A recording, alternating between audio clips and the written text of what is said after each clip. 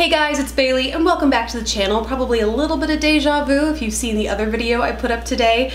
Basically, if you are new to the channel, the way I like to do my unboxings each month is I subscribe to two services, Ipsy and Play by Sephora. So I like to put two videos up same day so you can just watch them kind of at the same time. A lot of people are interested in what comes in each just as a means of comparison. So that's what I do. And then because it's so late in the month, or the reason it's so late in the month is because I not only like to show you what comes in each subscription service, but I also like to have used what I can for as long as possible so that it's also like a mini review too. You know, really pack a lot of information in there so it's not just like showing you what comes inside, you know, little reviews as well. So let's go ahead and dive into the Play by Sephora box. And if you're interested in seeing what came in my May Ipsy bag, you can go, I'll either put a little annotation here or just stay tuned to the end of the video or check the links in the description bar.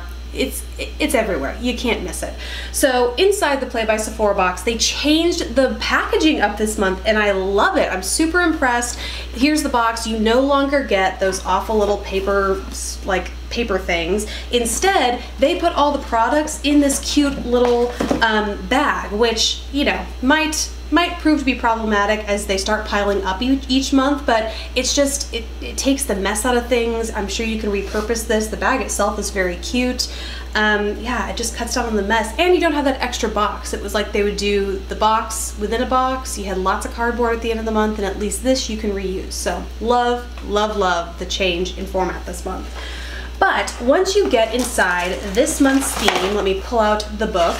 It's called Forces of Nature, and even this feels a little, oh, because it's not a book. It's like this fold out kind of poster thing.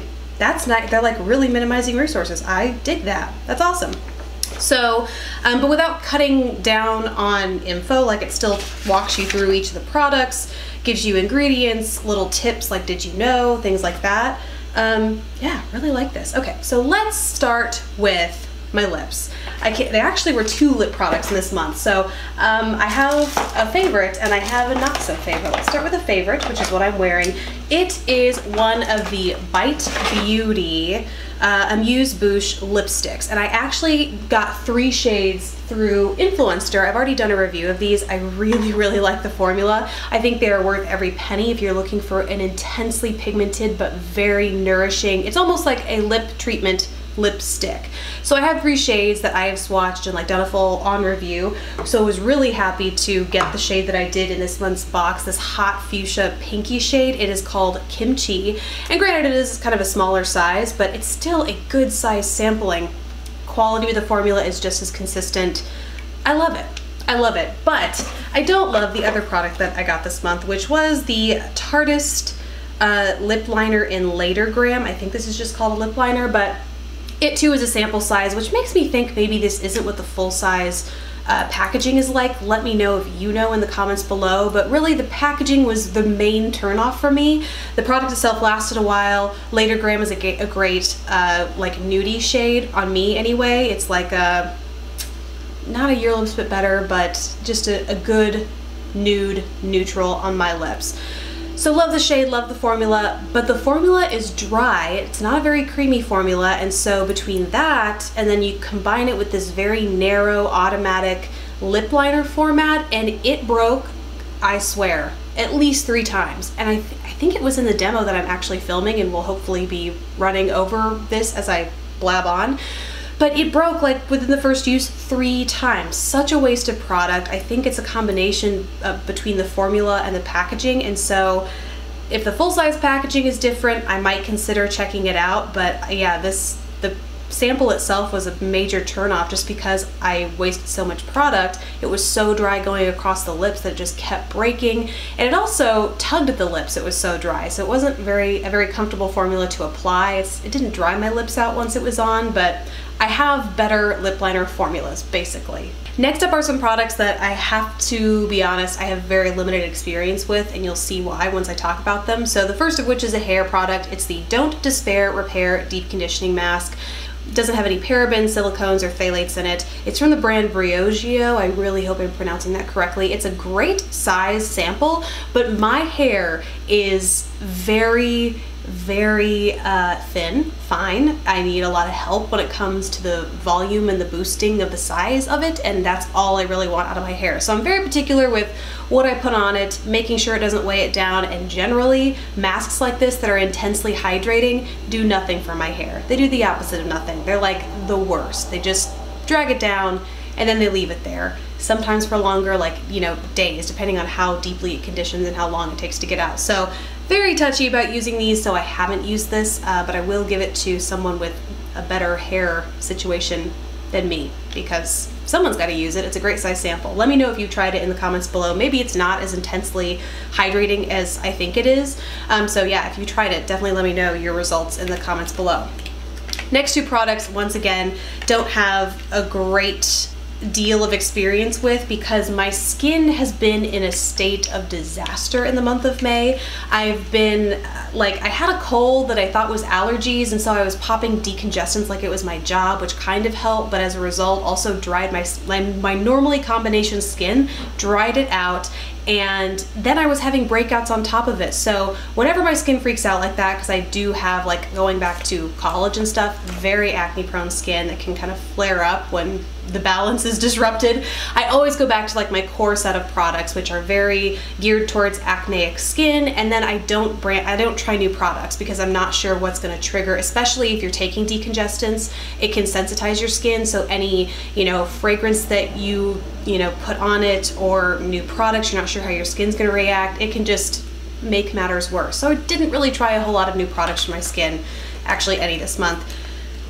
which is why I have not tried the Kors Wild Rose Advanced Brightening Sleeping Facial, but I have smelled it because it's rose, and I've also tried, I've just put it on the back of my hand for consistency's sake. It does feel very rich, which kind of worries me now that my skin's back to baseline combo, because I'm a little worried I'm gonna wake up with my face as an oil slick. But I also have some hyperpigmentation as a result of being acneic when I was younger, and so I am interested in trying this out. I just hope it's not gonna be too rich for me, but it does say all skin types, so I'm eager to try it. But I will say that I was surprised at how strong the scent was. It's like a very, I did not put a whole lot on the back of my hand. It's very fragrant, very rosy, which is great if you like rose, but not if you find that your skin is sensitive to fragrances like that. So we will see. I'll keep you updated if you're interested. And then the other thing I am so bummed that I missed out on, it's the Origins Maskimizer Skin Optimizing Mask Primer.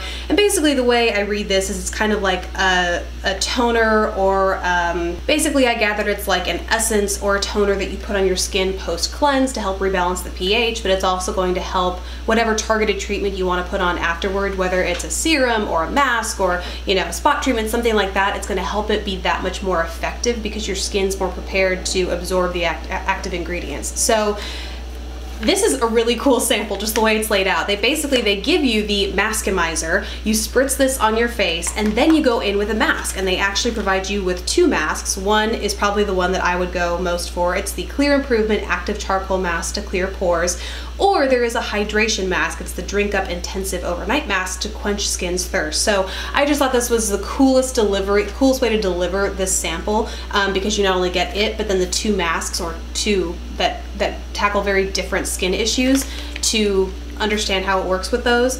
But like I said, have not really had a chance to go at it because I didn't want to try a lot of new stuff for my skin. And the last product, as usual, if you've ever seen a Play by Sephora box, if you're just now getting yours this month, it's good to know there is always a fragrance in the box.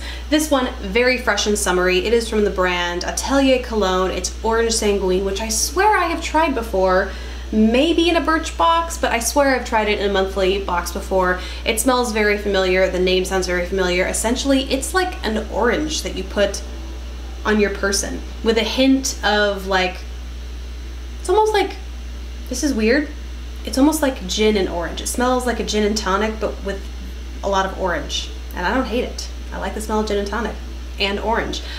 So I like it. It doesn't last a lot on me, which, like, I literally just put it on and I can't smell it, and that's one thing that I tend to notice as I wear this, is it just doesn't stick with me throughout the day, which I really prefer my fragrances do. I'm not about applying or like maintenance with fragrance throughout the day, so It's probably not going to be one that I reach for every day, but as far as the scent goes, it's very fresh. It's very energizing because it has those citrus notes, but yeah, if you, like me, tend to have issues with fragrance sticking with you, this might not be the one for you. So I have to say, I probably like this month's Ipsy bag more, just because between not liking one of the lip products and not being able to try a lot of the skincare products, I just didn't have a lot to go off of, and so that's certainly not going to be everyone's experience this month. I hope to be able to report back on the skincare at a later date, maybe in a live stream. I don't know. Let me know what you guys, if you guys want to see, how you want to see an update on that. But yeah, I definitely recommend you go checking out the Ipsy bag because there's a little bit more color cosmetics in there, and I just, in general, really liked how all of those perform. Thank you guys so much for watching. Really hoped you enjoyed seeing what came inside this month's box, and I'd love to hear what you guys have been getting. Play by Sephora has been opening up. In the last video I made where they started opening up all of their wait list, or no, they started taking people off the wait list and getting them the box. A ton of you guys said that you were getting yours, so definitely let me know what you thought of your box. If this is your first or second month or whatever, let me know what you think in the comments below. And besides that, thank you guys so much for watching. Please don't forget to subscribe if you haven't already, and I will catch you in the next video. Bye guys!